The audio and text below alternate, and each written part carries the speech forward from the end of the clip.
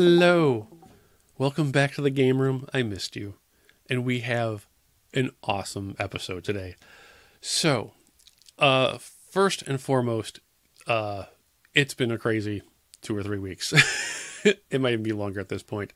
So, the original episode 150 was supposed to be about how Game-Rave came to be and a little bit into my personal life.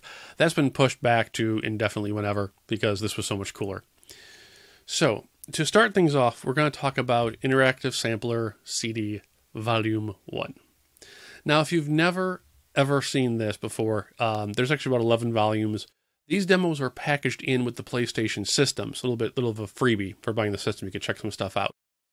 What is important about this demo and the Variant Hunter part of the episode is that the demo disc that was packed in with the system is considered the mature rated copy of the demo, SUS 94955, because you could play Loaded and Mortal Kombat 3 on it. While this demo was sitting in the system box, Sony didn't want anyone left out, so they made a retail version of it, which is considered the teen version, because in this version, MK3 and Loaded are locked out. You can only play the E to teen rated games. And that's where the episode would have ended if it weren't for a crazy night 3 or 4 weeks ago. Let me explain. So, obviously, the variant hunting angle, it's all over my life. And the one night I was like, you know what? I'm just going to take a night off from everything. I'm going to go in the game room, play some games. And I decided that I'd play Monster Rancher because I wanted to see what kind of monsters I could create with the CDs I had at hand. If you've never played Monster Rancher before, you literally open the system and you swap discs for a second. The game will read that swapped in disc, and then once you put Monster Rancher back, it will generate a monster or creature from reading something on that disc. You can use PlayStation games, other game system CDs, blank CDRs, music CDs. As long as it was a CD that the system could read, you could generate a monster from it. Since I had both copies just sitting on the desk chilling because I'm actually alphabetizing and reorganizing all my demos, I was like, cool, let's see what the different creatures they make because the missing demos. So I threw in the mature one, got my monster, got his stats, threw in the teen one, and then got the same monster and the same stats. And I went, wait. There's a huge difference by not having 2 playable demos on a disc. There had to have been a different monster generated. So I got confused, and I was like, you know what? Let me throw the discs into my laptop and see what's up. So I threw the mature rated game into my laptop and went, oh, okay, that's it's cool, everything's there. Then I threw in the teen rated demo and got a shock. All the files, including folders for MK3 and Loaded, were still on the disc, sitting next to a folder for Doom. And yeah, that's the same reaction I had. I got really confused. Opening the folders, realized there was an executable on Doom. But here's where it gets stranger. Doom, Williams, who published the Longbox version, and id Software are not mentioned anywhere. Not on the packaging, not in the packaging copyright, not in the copyright screens, not even in all the different scrolling text and hidden things which you can find on the demos page on Game-Rave.com. So we had an unlisted, secret, possible demo of Doom sitting here chilling on both demos of the game. I had to do something.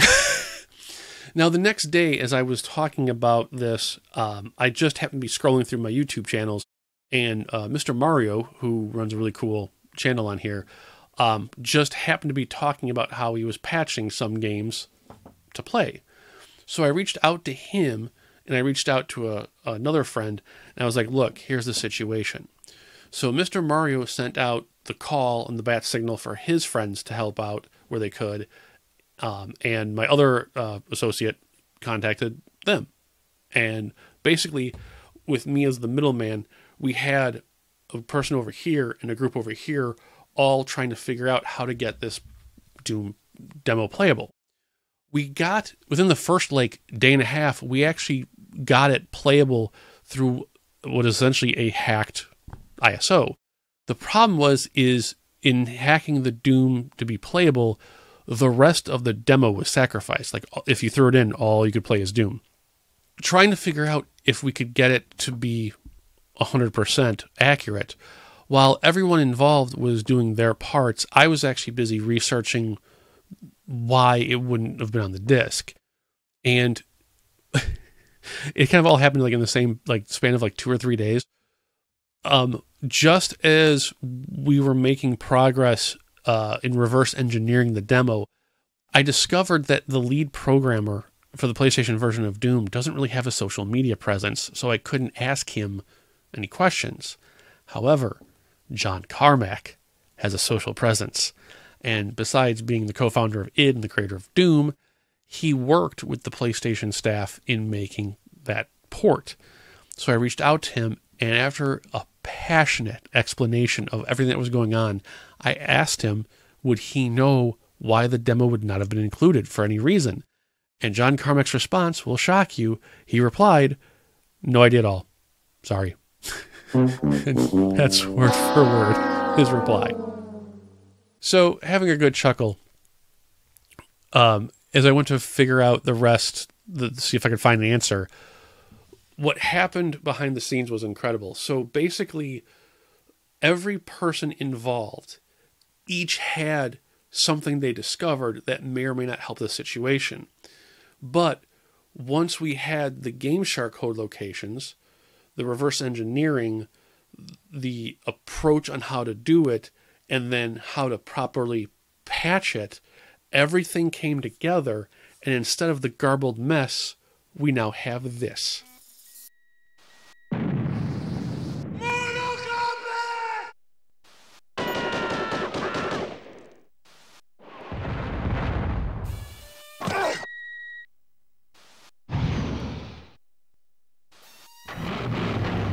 Not only is the Doom demo now fully playable, we essentially turned the teen demo into the mature version of the demo +1, making Doom. It's absolutely incredible. Like, I really wished I had documented this whole process as it was going on, because literally every day after work, I would go to open up my social feeds and just be pounded in the face with everyone saying, hey, we found something, we got something, blah, blah, blah. And in crossing all the streams, we got this. Now, what makes the situation even weirder is that this playable demo of Doom isn't lost universally. It's only lost in America. This particular version of the demo was available to European players on 2 demo discs, and then a sort of updated version was released as a standalone demo. The standalone demo adds in a couple extra screens and I believe the credits page to it. So why Sony of Europe approved it and Sony of America didn't remains to be seen. While everyone was doing their hacking part, I was actually trying to research that angle, like basically answer the question, why? Why was it left out? And after what can only be described as a sickening amount of Google foo, I came to 2 conclusions.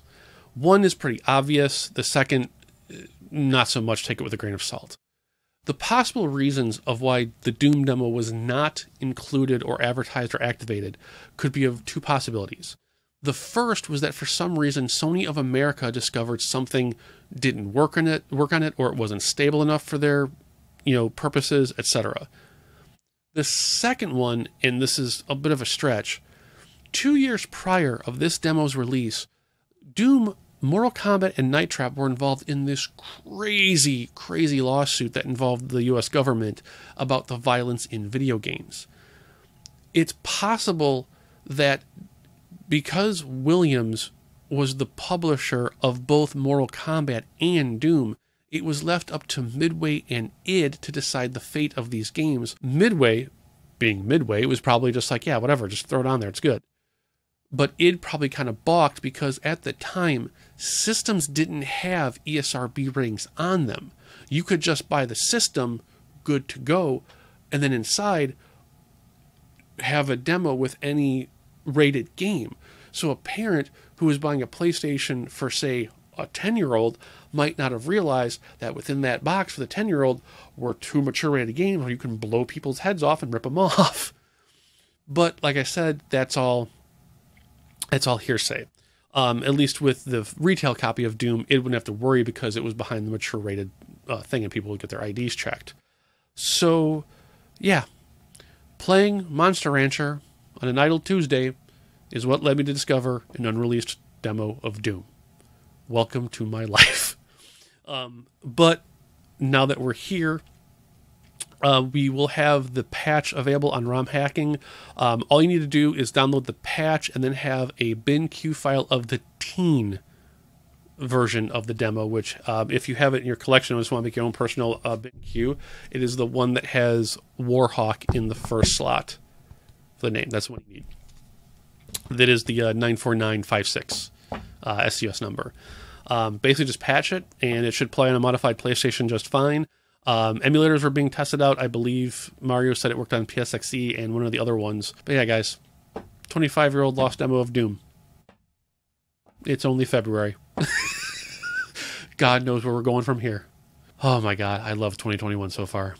Thank you guys. Have a great one. I will see you next episode. Enjoy the demo. Take care.